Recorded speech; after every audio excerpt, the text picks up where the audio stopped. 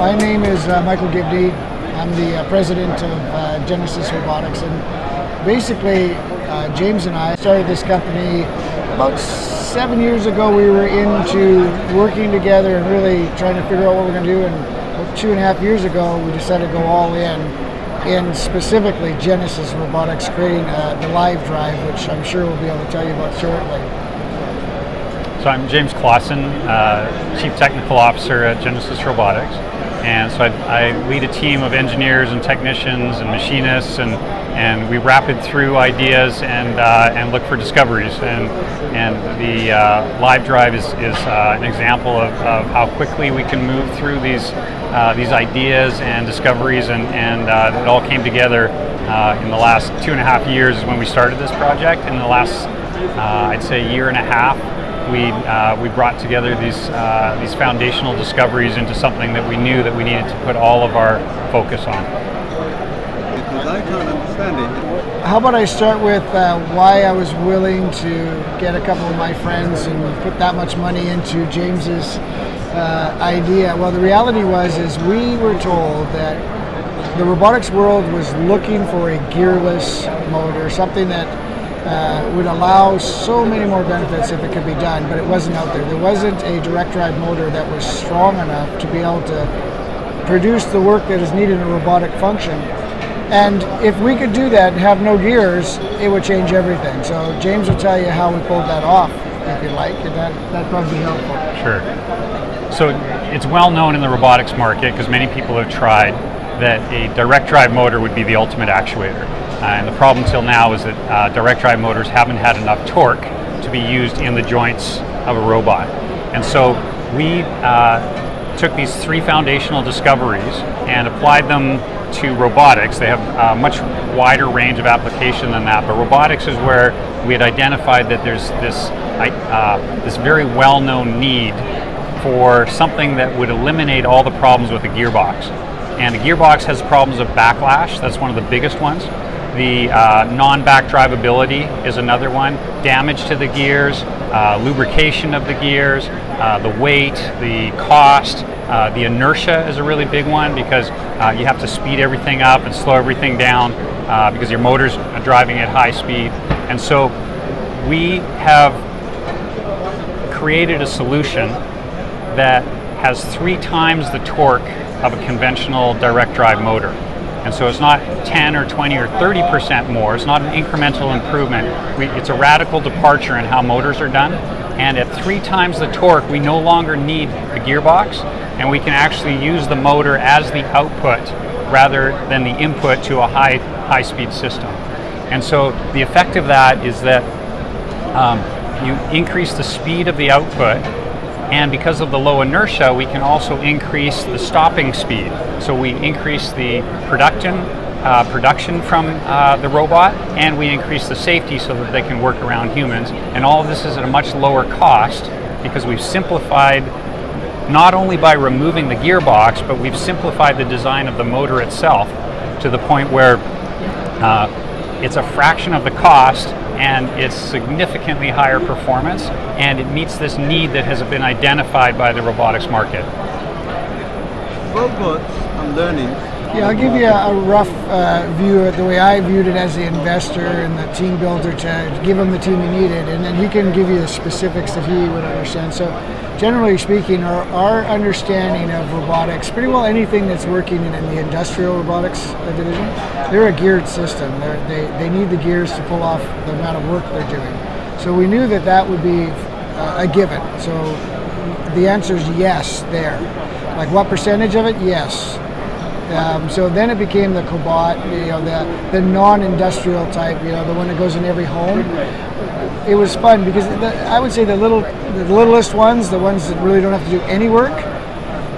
Well, could we be using that? Maybe. Do they use gears? They probably do, but we didn't really focus our understanding of that. We're focused on more ones that would be able to, be ones that could help in exoskeletons or rehabilitation, and a lot of them need the gears to be able to do the heavy work. And once you have to do the heavy work, that's when we replace that work. Because unless they're going to use hydraulics, which is a lot of, but then there's a whole bunch of complications you can speak to. The desire in the market was to have a non-geared solution, even in the robotic side. So I think we represent a significant portion of that market. They do have some solutions that are not geared, but they're usually not doing any work if they are, or they have hydraulics and they maybe want to get away from those. So it's a twofold question there, but it is a beautiful thing that we've been very fortunate. The live drive is, we've had interviews with people, like we just came out 6 weeks ago, and literally this is the first time it actually has been in public, and we have had non-stop. We've been very fortunate. We're very humbled by it, really. We've spent $28 million in 2.5 years of our life living in a very dark, cold place, not quite, but nobody's heard about us, our computers were offline, and then finally get to bring the baby out, and it's been so well received. And people have said, and just as the gentleman just did, there is no question that when I wrote my paper in 1988, I told people that the direct drive motor would change the world. It's just that it couldn't, because it couldn't be made strong enough, and that's why there's 3 times the strength, which is a non-geared, so direct drive non-geared version. So it's funny to hear a guy who's written his papers on this, his PhD. So James, what percentage of the market is non-geared or geared? There's a few research robots or low-powered robots that Michael referred to, where they're not actually doing any heavy lifting, where they don't have a geared system, but it's the vast majority of robots that are using gears, and we believe that every one of those robots is going to benefit from using the live drive, and we haven't had anybody dispute that yet. It's just very well known that a direct drive actuator is the answer that people have been looking for. So, in terms of numbers, that's my world. I supply him the team. He needs a PhD engineer and mechanical or whatever. We find him that he likes them. We put him in the team. The key is they play well together. They respect each other. It's brilliant. But on the side, I hire people to analytical work to figure out, to make sure that what we're making, what the opportunity is, what the math looks like. I would just suggest that the math, you couldn't communicate the math in a way that would have a person see that it makes sense, because it's just beyond quite reasonable. And the reason why that is this, is that this is scale. Well, our patent covers from a 1/2 inch right up to the full size.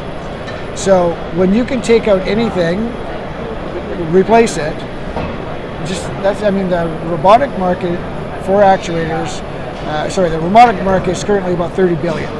The actuator represents about a third of that cost, depending on, some maybe as low as 15–20%. So you got anywhere from like $5 to $10 billion in its current size.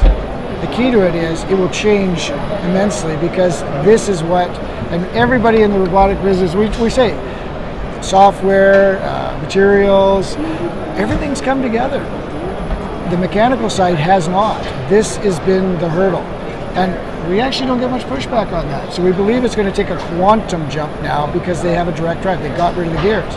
So with that being said, what is that market? It's a bigger market than 30 billion, and 30% of it. On top of that, there's things like high pressure valves, massive market. They don't want to have gears. There's the front wheel of a steering wheel. They absolutely would love your car if it's got, if it's a new car, if they go to steer it, and when it's not got any power, they won't move it. With a direct drive in there, they would. The front wheel of a bike. There's multiple applications. So the markets are quite expansive, I think. Does that help answer the question? Yeah, definitely. Do you want to add anything to that particular question? Or? Yeah, motion control in general. Robotics is a small part of the motion control market. We started with robotics because that's where it's most understood what the pain is.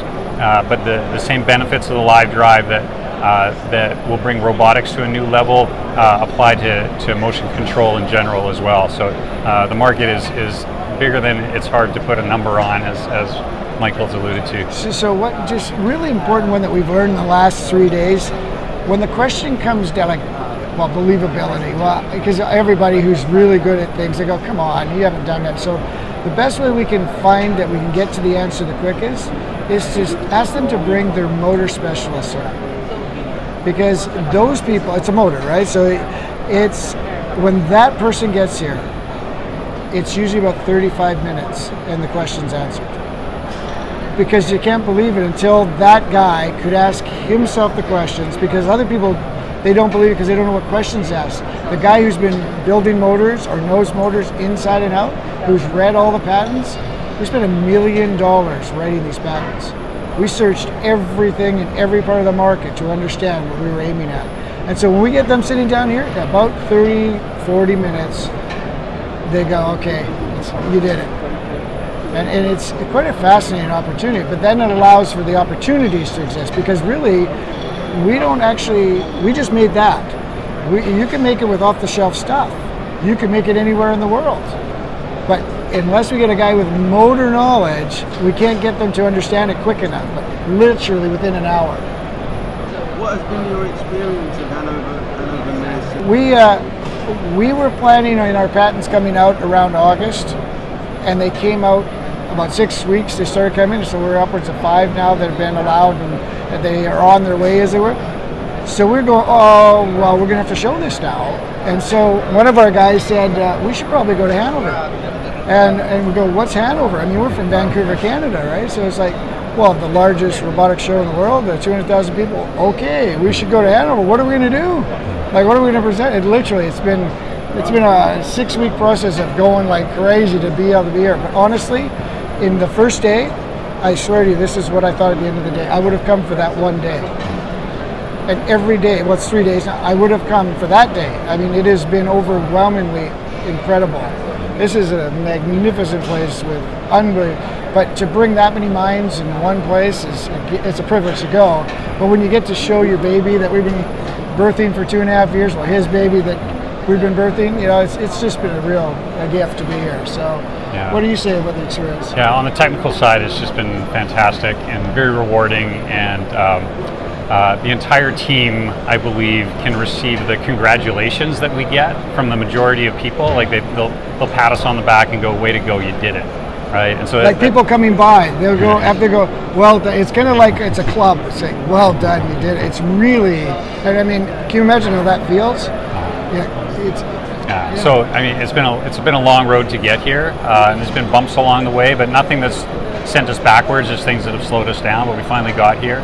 And when people understand that we can increase the speed significantly, so one of the videos that we show is the world's fastest robot, and that was done 2 weeks ago, just before the show. And our team designed it in a week, and they built it. And on the second day of putting it on the table, they got 50% higher speed than the world's fastest robot. And we're talking engineered, like repeated. So literally 3 days, like 2 days build, test.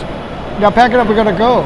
And that was only using 40%? Yeah, 40% of our peak torque. And so when people watch that video and you get to watch the response to it, and then when you explain that the low profile of the live drive, because it's 16 millimeters thick, right? So it's a disc that you can stack, and then you can put it sideways, and we put a wedge between each of the discs.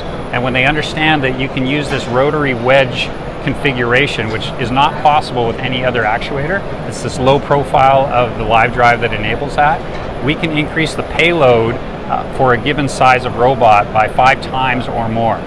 So when people understand that this is now possible, so the light bulb goes on. So those big things out there carrying cars, you can be 5 times that in the same space and lower cost. So, and it's and a we've module. said that to them, and they haven't argued with us after they've discovered what we did. Yeah, there's been a few people that push back a little bit, and then we just answer their questions. They go, well, yeah. Let alone scaling it down to smaller, but that's just that. So overwhelmingly positive is the answer, and surprisingly so. Yeah, I'm very grateful. I guess there'd be quite a lot of skepticism for something that is making such dramatic claims, but if you can prove what you're saying. Well, that's what we said. If you don't have a motor person, just stay around. There'll be a motor person come by and watch and listen. Because, you know, truth shows up, right? If you have one really smart motor person, they'll have a conversation, you'll see it happen every single time it's happening. You know, that's the beautiful part. You just need to know all the right questions, and then you will believe, because you know what the answers to all the problems were. problem was heat dissipation. You had to be able to get a heat. How you hold this thing together without laminates. And there's all the questions that are answered in that. Otherwise, you know, we spent $1 million on the patent. We had all those engineers. We read everything that could be read, literally. We knew what the questions were. Unfortunately, we were able to find the solutions to it. I'll just describe the 3 foundational discoveries that make the live drive. And the first is that we figured out how to amplify the force of the permanent magnets to almost 2 times their force if you were to use them in a conventional configuration. And so that solved the problem because it gave us twice the torque, but it created a challenge in that the forces that are generated by those magnets would fold or collapse a conventional motor configuration. And so we discovered that instead of using laminates, which are necessary for a conventional motor, that our geometry, which is covered by our patent, reduces the eddy currents enough that we can actually use a solid material. And so anytime you tell a motor designer that we're using a solid material in the stator, they'll just say, no way, I don't believe it. But when they understand what we've done with the geometry in several different respects, they understand how the combination of the relatively low speed of a robotic application and the special geometry that we've tied a boundary around in our patent would combine to reduce the eddy currents enough that we can use a solid material. And then when we take the amplified magnetics and we combine them with this new configuration of a stator, we made another discovery, which is that we have the exponentially higher heat dissipation than you have with a conventional motor. I won't go into the details of that, but the 3 of those discoveries together is what gives us this 3 times the torque to weight. And when people understand those 3 steps, they don't argue. They just go, yeah, that makes perfect sense, but I can see why no one has gone there before, because it's so far outside of the normal electric motor design sort of constraints. I imagine yours to be a bit quieter than the average gear. Yeah, well, absolutely, and the vibration that's caused by gears coming together is the typical robot noise, and we eliminate that because we got rid of the gearbox. And then the precision is something I didn't even touch on, that our precision is 20 to 100 times higher than a gearbox because we don't have any backlash. And so the ability to point precisely, to move precisely, in addition to the low noise and vibration is one of the many things. We haven't even mentioned all the benefits. They're well known for a direct drive motor, and the noise and the vibration is one of them for sure.